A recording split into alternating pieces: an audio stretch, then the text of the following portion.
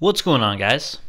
So today I'm going to do a quick video and just show you how to push your code up to GitHub.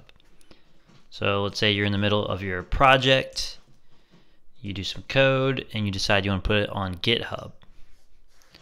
You may have to make sure that you have Git on the project that you're using by running git init.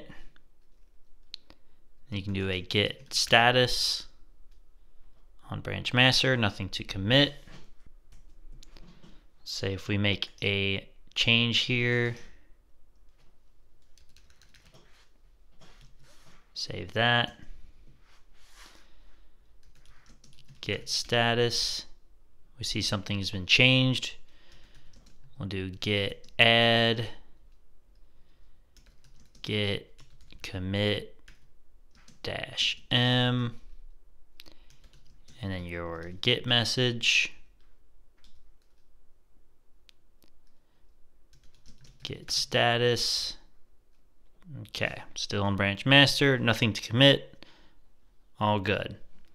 So that's having it on your Git on your machine. Now if you want to push it up to GitHub, we will go to GitHub, and then once you're logged into your account, you can do create new repository, and then give that repository a name. We'll just say git project for this one. You can make it public. Add readme file if you'd like. It's usually a good idea. Create repository. And you'll have a couple different options here. Create a new repository, which we already have one with the git init, which we already did. Or push an existing repository from the command line. And so this will be the git remote add origin, and it'll give this repository the origin there, git branch.main, and then push to the main branch on our remote repository. So you can just copy, it'll copy all three of those, go back to your command line, and you can paste in all of those and just hit enter. And there you go. Branch main set up to track origin main. Do a git status. Branch is up to date with origin main. We'll make another change here.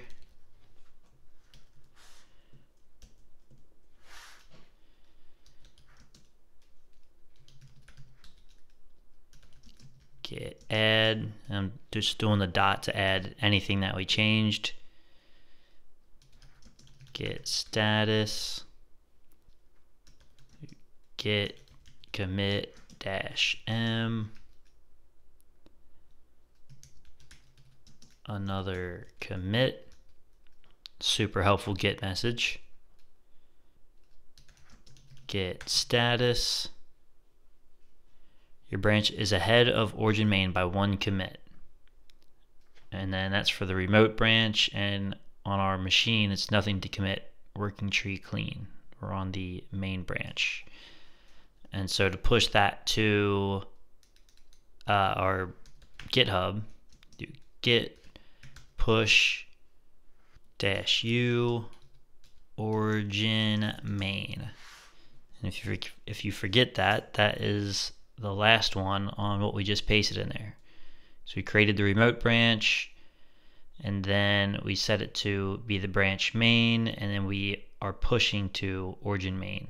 And so when you're ready to push back up to that remote branch, you just type that last command, git push -u origin main. Hit enter.